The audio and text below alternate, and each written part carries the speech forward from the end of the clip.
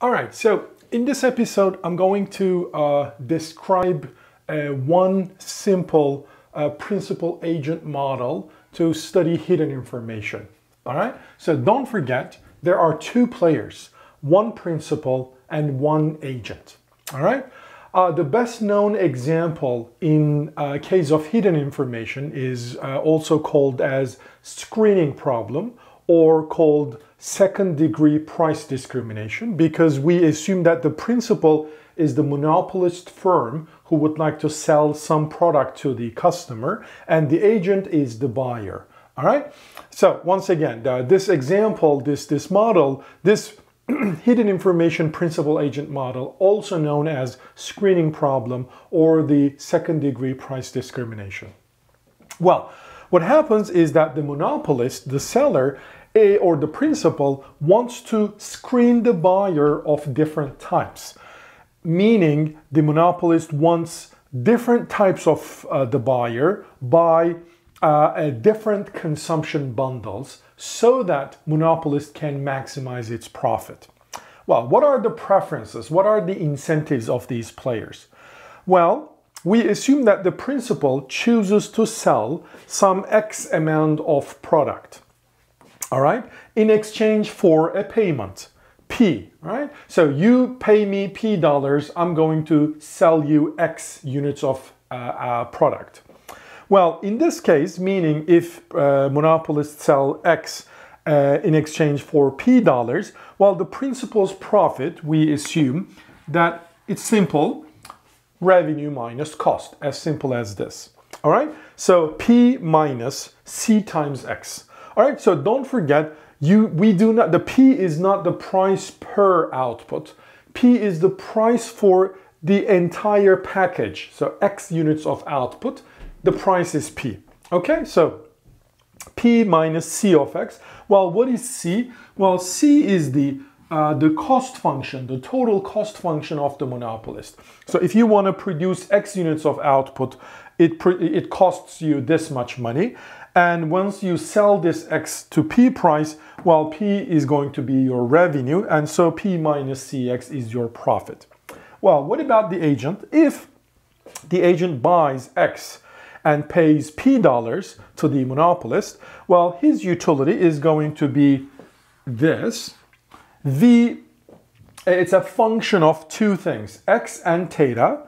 So minus P, all right? So this is basically benefit minus cost. So what is the benefit? So this V function depends on X. You know, the more usually, the V is an increasing function on both components, meaning the more X, whatever this X is, the more X you buy, the happier, the more benefit you're gonna get. And the theta. Theta is the type of the agent, all right? So you can think of this product, whatever the product is, maybe your willingness to pay is low, or maybe your willingness to pay is high. So this theta basically tells us what your willingness to pay is, all right? So your willingness to pay depends on not only the amount of X you're buying, but also your type. So minus, obviously, the price you pay. So this is going to be the payoff of the agent. Well, here we assume that the theta, the type of the agent, is, coming from some mother space, capital theta, think it this way. It's a random variable, all right? So this is a set. If you're seeing this notation for the very first time, don't be confused about it, is that the type is coming from some space, all right? So it could be, two types, a customer with a low willingness to pay or customer with high willingness to pay. So therefore, this set is basically has two types. Or it could be a continuous distribution, right? I mean, your willingness to pay can be distributed over some interval. So what we assume is that the theta is a random variable, and its realization is only observed by the agent. So the agent knows how much he values this good, but the monopolist cannot observe this. Well, again, the principal cannot observe theta, and therefore it is not contractable. What does that mean? That means you cannot write theta into your contract, meaning you can't say, if you are type blah blah, then you have to pay me this. If you are type blah blah, well, then you have to pay me that. So you cannot condition your contract with theta. Why not? Well, that's the whole point. You can't observe theta, and so you cannot enforce that the real types actually buys the contract that are designed for them. All right. So for that reason, you cannot put theta into contract. So we call it, it's not contractable. Well, the principal, although he doesn't know the true value of theta, he has a prior belief about what theta might be, or a prior distribution, or just probability distribution over theta. All right. So if it is two types, for example, you can assume that the monopolist believes that the customer has low willingness to pay with some probability P, and high willingness to pay with probability 1 minus P.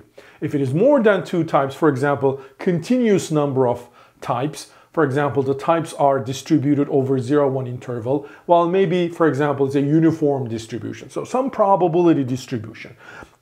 The principal has this prior belief. All right? So it's part of the model. The question is, under this scenario, what X the monopolist should choose and what P the monopolist should choose? Well, obviously here, the packages, so the bundle is actually X comma P, right? The monopolist is going to choose, I am going to sell X unit of my product at a price P. But it doesn't have to be just one bundle. It can actually sell two bundles, X prime, P prime. Well, clearly X prime should be different than X. And obviously, if X prime is different than X, P prime should also be different than P, right? Why is that? Well, I mean, let's say XP is equal to 510, meaning I sell, let's think of this X as the gigabytes, all right? So this is a prepaid SIM card or monthly internet packages. And so you have, for cell phone, 5 gigabyte monthly internet at a price $10 per month. And X prime is, let's say, 10 gigabyte of internet. And so if you charge $10 for this package, clearly everybody, whether the customer is low willingness to pay or high willingness to pay, probably everybody, I mean, should everybody buy this package rather than this package? Why? Well, because normally we assume that the benefit is an increasing function of X. So the more gigabyte is going to make everybody happier. At least it's not going to you worse. All right. So it's not going to decrease your utility. So therefore, instead of paying, $10 to 5 gigabyte, well, I'm going to pay the same money for 10 gigabytes. So you know what? I'll buy this one, although I may not need 10 gigabyte internet. But you see what I mean? So if you offer different packages, that means different X's and different P's. So the question is, what should the monopolist do? How many packages should it offer? And what should be the content of this package? What is the X? What is the P? So I'm going to continue to this model, to this simple principal agent model with a specific example next.